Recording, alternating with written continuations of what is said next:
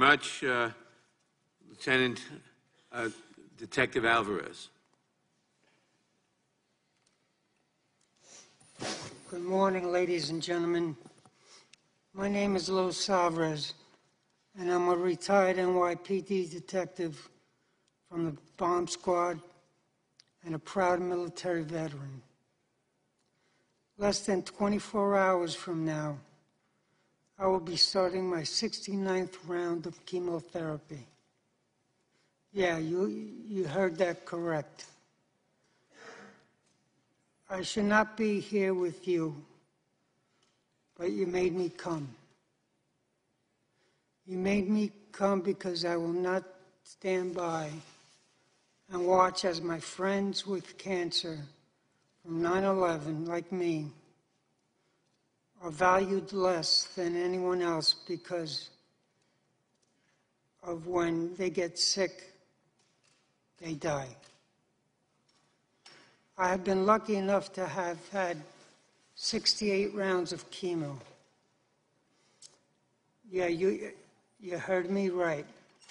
68 rounds. Many others haven't had the opportunity to have 5, and some have had none. Their families would love to have time with them. That made mine have time with me, because I have been lucky enough to have the pain and suffering of 69 rounds of chemo and countless other treatments and surgeries. It is my goal, and it is my legacy, to see that you do the right thing for all 9/11 responders. Please understand that we are not here for anything for ourselves. We became police officers, firefighters, paramedics to help others. We went to Ground Zero, the Pentagon, and Shanksville to help people first, and then help their families bury someone or something. We were there with one mission, and we left after completing that mission. I have been to many places in this world.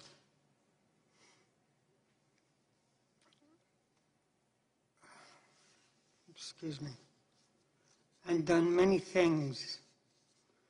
But I can tell you that I did not want to be anywhere else but Ground Zero when I was there. We were part of showing the world that we would never back down from terrorism, and that we could all work together. No races, no colors, no politics. Now that the 9/11 illnesses have taken many of us, and we are all worried about our children and spouses and our families if we are not here. The VCF has done a wonderful job and treated my family with greatest respect. But my life isn't worth more than the next responder to get cancer. My family needs are not worth less than any others who have already died.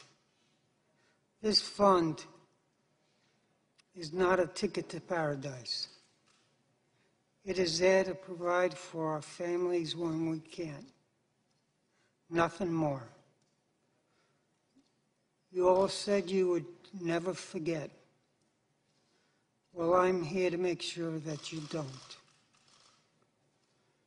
You made me come down here the day before my 69th round of chemo. And I'm going to make sure that you never forget to take care of the 9/11 responders. Thank you for your time.